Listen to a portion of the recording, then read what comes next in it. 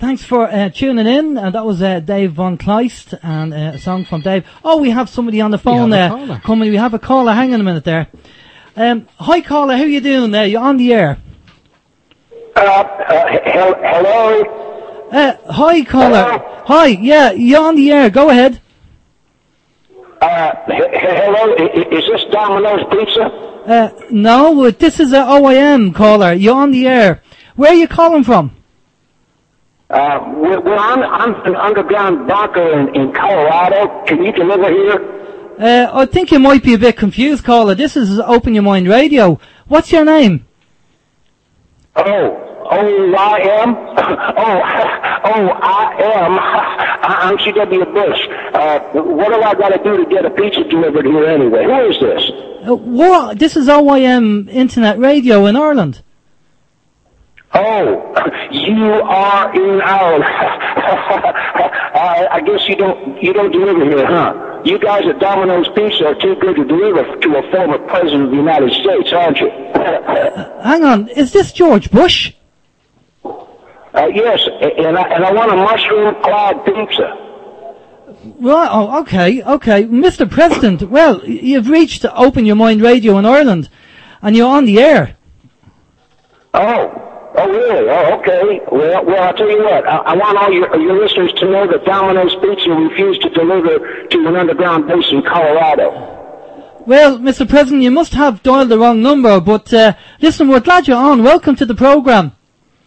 Well, I always get my sixes and nines mixed up anyway. I can't figure that one out.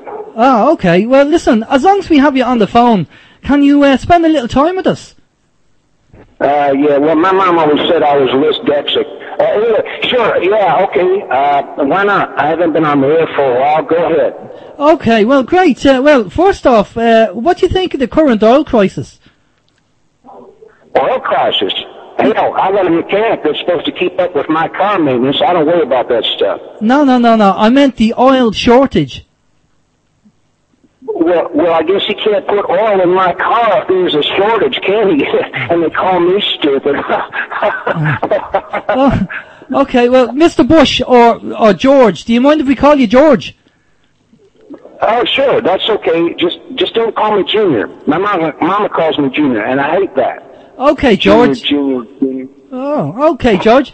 Listen, back to the oil shortage. Do you know there was a huge oil spill in the Gulf? Yeah, I heard about that, but I'm in Colorado. I mean, the Gulf is, heck, it's at least 100 miles away, somewhere near Texas. Okay, George. Never mind, George. Never mind. Let me ask you this one.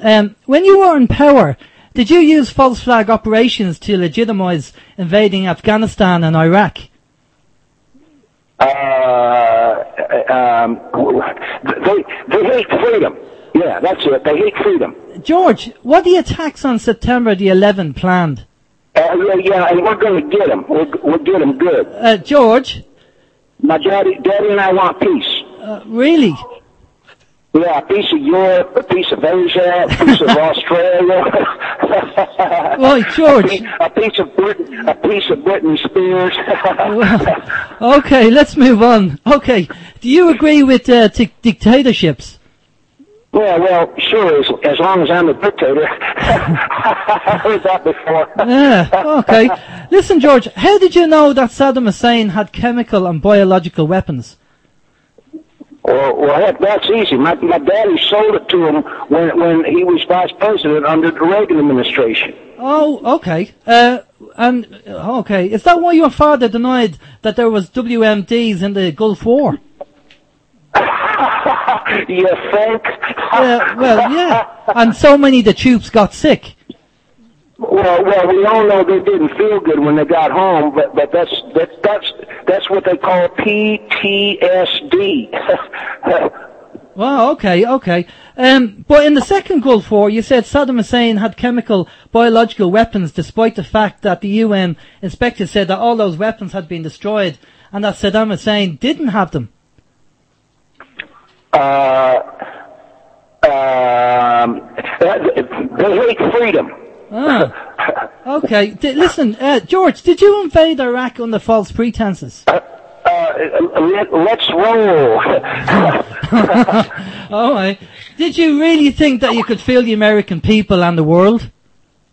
Well, you know, I've heard this before because there's an old saying in Texas. I don't know, maybe it was in Tennessee, but I think it was in Texas. It was fool me once, shame on you. Fool me twice, or three's a charm. Three's a crowd. Okay. George, I can see we won't be getting any straight answers on this one. Let's move on a bit there, George. Things happen in threes, something like that. George. Three times a lady. Right, George. Listen, George. President Clinton wrote a book about his memoirs with over 10,000 words in it. Are you planning to do a book? Well, sure. I could do better than that. They say that a picture's worth 1,000 words, and I got lots of pictures. Okay. Are you saying you're going to do a picture book for your memoirs? Well, yeah, heck, sure, why not? I mean, it'll have cute little pop-ups and little tags that you can pull. I mean, think about it, you know. Whoever heard of a presidential memoir book with pop-up, pull-up, peekaboo books? You know, I mean, pull this tab here and peekaboo, there's Bin Laden. Pull this tab and bingo, there's Saddam Hussein. Seriously, George. Good God. I know, seriously. I mean, pull this tab and whoa, there's a big mushroom cloud. George! Pull my finger.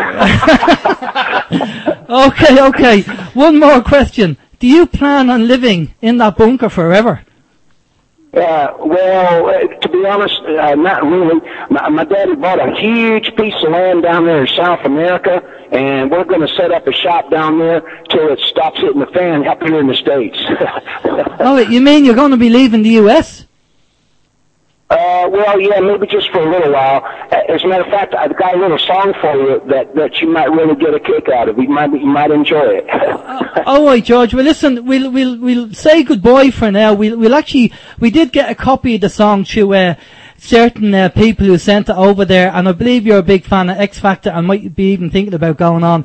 But for now, George, we'll say thank you very much for phoning in, and we will go to the song there. Best of luck getting the pizza. Okay, I appreciate that, but send me my damn pizza, will you? All right, George. We're going to play your song now. Kaboom. Okay, George.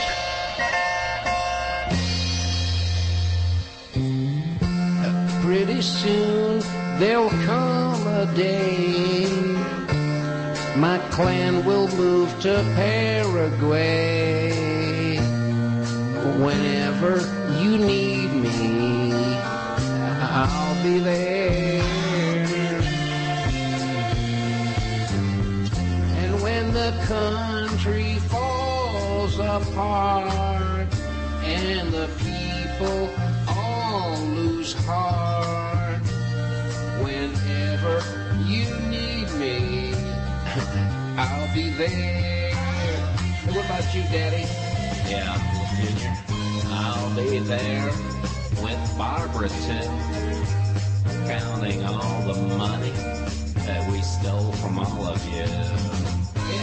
And I'll be there, 'cause I'm leaving soon, with lots of slave labor that believe in some young moon.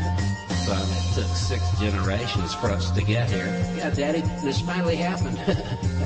Mercenaries every day, protecting us and Kenny Lane. And you'll never find us, we'll be there. While the whole world goes to war, we'll just go home and close the door. In our private command post, I'll be there. Go ahead, take another one, Daddy. Okay. It won't matter what you do, 'cause highly trained security teams will protect us all from you. When you suffer, we won't have to care. will be down in South America, because we're safe from you down there. Hey, Daddy, you think they'll have TV down in South America? Well, all I have to do is habla español.